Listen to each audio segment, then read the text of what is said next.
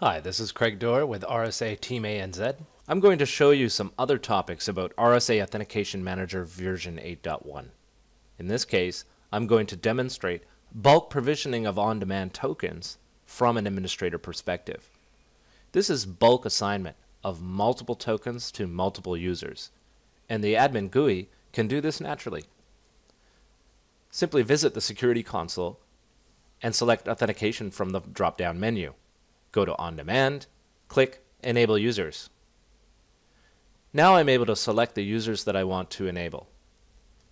There is no limit to the number of users that I could select for this instance, but in this case I'm going to select 3 of them. All 3 of these exist in the backend Active Directory that I'm running, but other identity sources are possible. Simply select your users all at once and click Enable for ODA. The first part of the process is now done, but there are certain requirements that must be fulfilled before we complete. In this case, I'm using mobile number to send on-demand tokens to these users. This assumes that you are collecting mobile numbers and storing them as an LDAP attribute in your backend identity source. If you have a non-standard attribute for this, you can simply map it in the identity source settings page. And the same applies to email. In this case, I'm going to demonstrate mobile numbers. Also, the associated PIN, you can either have the user visit the included RSA self-service console to set their own PIN, or you can set an initial PIN and have the system do it for you. Also, a note about expiration date is you can have these ODAs only limited for a short time. In this case, I'm going to have them set with no expiration. And now, essentially, the process is complete. Because I need to push out these initial pins to users, we provide a facility by which a CSV file is obtained, which contains all of these pins. In future versions of Auth Manager, we will have an automatic email that is sent from the system. But at this stage, just a simple mail merge of this information will suffice. As you can see, the 3 users are selected. Here are their initial pins and email and other bits of information, including the mobile phone number.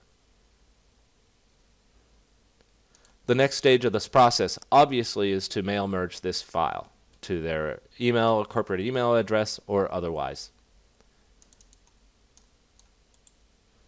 If one were to copy this particular pin and demonstrate that it does work, assuming that you sent it to the user, I can show this pin ready to be used in action.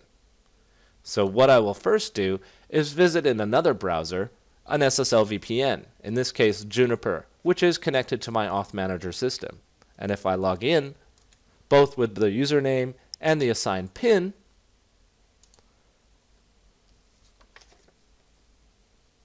you can see that the system will actually prompt the user to create a PIN during authentication. And in this case, Barry is going to create one for 1234. And now the new PIN is saved, and we're expected to log in using that PIN, of which will prompt a prompting for on-demand token. And in this case, an on-demand token has been sent to my mobile phone, which I will check off screen.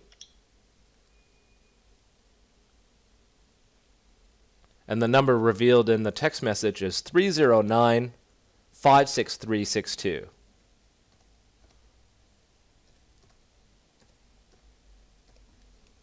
I enter that in. I have a new PIN assigned, and access is granted. This concludes an easy bulk provisioning method for multiple users of on-demand. This is important because on-demand is the most preferred way to step up users to a second layer of authentication when using risk-based auth. Thank you for watching, and I hope you enjoyed the demonstration.